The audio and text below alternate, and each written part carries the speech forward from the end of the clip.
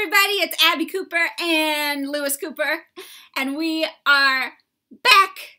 A long time ago, I made a video where I read the first chapter of Sticks and Stones. It is a book, not a pillow, although it is also a pillow, because you can never have enough pillows, especially for pillow fights, also for life. Moving on, I promised you in that video that I would make one where I read the first chapter of Bubbles, but I never did it, and so I realized the time is now. Also, if you missed that Sticks and Stones video, I will link to it down below, so make sure to check it out. Let's have a quick virtual pillow fight. Pow, pow. All right, and now we will get started. So Bubbles is about 6th grader Sophie, who is just a regular person, has regular friends, does regular life, all that stuff. But one day, Sophie starts seeing thought bubbles. You know thought bubbles, like in cartoons and graphic novels and stuff? She starts seeing those over real people's heads, and they say what she thinks they are really thinking. Dun, dun, dun. Would you want to be able to do that if you were just like at school or at home and poof, poof, poof, there's bubbles coming out of everybody's heads? I don't know. For Sophie, it starts off kind of fun because you know everything about everybody, right? But then it gets a little bit tricky. So here is chapter 1. It's called Imaginary Locks, and it goes like this. The locks we use today were invented by a guy named Linus Yale in 1848, but his son, Linus Yale Jr., made a way improved version in 1861. He was like, "Great invention, Dad, but I know how to make it better." And that's exactly what he did. And then his dad was like, "Awesome, thanks." History is full of cool facts like that. Real life, not so much. The awesome thing about historical facts is that they're really easy to learn. You can get them from school, obviously, but also from books or the internet or TV, and there's no end. You can learn as many facts as you can cram into your brain. Then, when your mom says things to you at night like, "Stay in bed," even though you're 12 and that's a weird thing to say, in your head, you can be like, "Alaska was purchased from Russia in 1867. And it almost drowns her voice right out. And when she pulls your tie-dye covers all the way up to your neck, and you look really close at her eyes and realize there are tears in them, you can roll away from her and think, Iceland has the world's oldest democracy.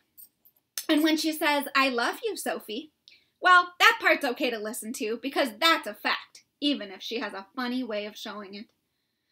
I rolled back around so I was facing her. "Love you too," I said. Another fact. I really did love her, but after almost 4 months, this bedtime routine was getting a little old and depressing. Definitely depressing. Like the kind of depressing where the teachers who promise never to give homework on the weekends give homework on the weekends. Oh. But since it was mostly my fault she was like this in the first place, I just had to deal with it for as long as it went on. She closed my door and made a clicking sound with her throat, which was supposed to be the imaginary lock she put on it so I couldn't get out. Imaginary locks were invented in 2017 by Molly Mulvaney, a.k.a. Mom. She put the same kind of lock on the front door to our condo, not when we went out, like to school or grocery shopping or any of the other regular life things we still did, but usually just at night and usually just for her. Nights were when she got the saddest, when she wanted to go downstairs to the 2nd floor the most and knock on Pratik's apartment door, even though she knew that would be a super awkward bad thing to do, probably even worse than the time I called Demarius Gilbert last year in 5th grade on New Year's Eve and told him I liked him. Side note, I really did that in 5th grade to somebody. Awkward. Moving on. So she pretended she was locked in, and I was locked in with her. And that was fine with me, mostly. I didn't have anywhere to go. It was late enough that my best friends, Kaya and Raphael, were probably in bed too. And it wasn't like we could go out for pancakes or anything. Pancakes. So when Mom put the imaginary lock on my door, I left it there. And I didn't go downstairs to Pratik's apartment. because we both knew that's what she really meant by stay in bed, and she didn't either, and maybe my not going downstairs helped her not go downstairs, and maybe that was a good thing. I definitely owed her a good thing or two. But maybe I was starting to think it wasn't so good at all. What was so wrong about seeing Pratik? He and Mom had gone out for almost 2 years. He was basically family, and we missed him a lot, even though they broke up 4 months ago, not long after school started. Just because he and Mom weren't together anymore didn't mean we had to be all stay in bed about it. Maybe if I could figure out how to help her, this weird bedtime ritual could end. I pulled back the covers and sat up straight. The problem was there was only one person I knew who could help me figure Mom out, and that person was Pratik.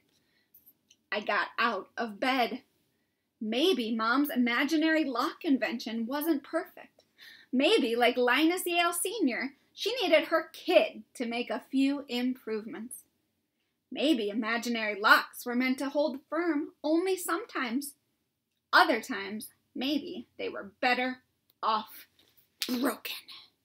Dun, dun, dun. Just kidding. It doesn't actually say dun, dun, dun. I just like to add it because, you know, dun, dun, dun, right? So, that's the end of chapter 1.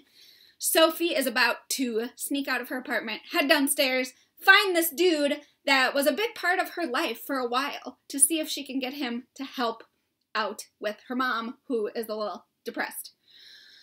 Spoiler alert. Not a big spoiler, just a little one. When she goes down those stairs and sees that guy, she's gonna see something else too. Hint, hint. It's a bubble. If you liked hearing this first chapter out loud, Bubbles is actually available as an audiobook as well.